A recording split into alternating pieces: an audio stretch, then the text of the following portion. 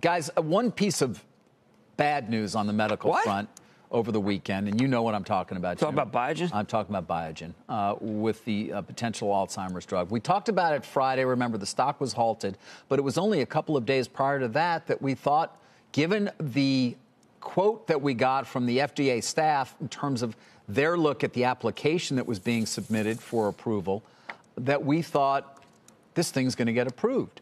But the FDA advisory panel, and by the way, it's the FDA that decides, but its advisory panels advise it, and it more often than not takes their advice, came out strongly against giving approval to Biogen's Alzheimer's drug, saying it basically failed to show effectiveness. What I'm referring to from the FDA comments, and I had tweeted about this because it was conceivably a very good piece of news, was them saying things like this: the effect of aducanumab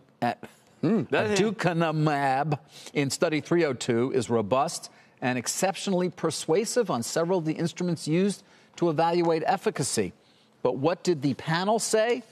Well, almost the opposite. Yeah, that was crazy. They voted 8-1 against, 2 uncertain on the question of, does this study, viewed independently without regard, provide strong evidence that supports the effectiveness of it for the treatment of Alzheimer's disease?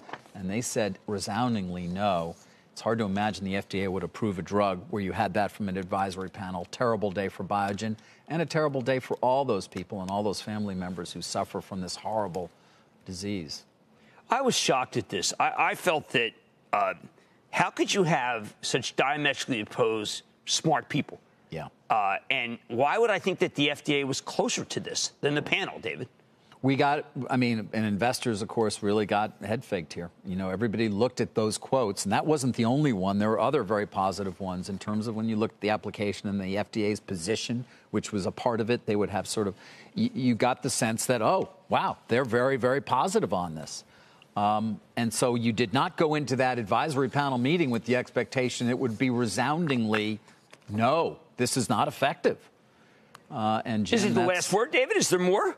Well, I'm looking at a lot of the research notes this morning, and almost all of them anticipate that it will be years before they can really come back without they need additional clinical data, and that could take years if they choose to do it.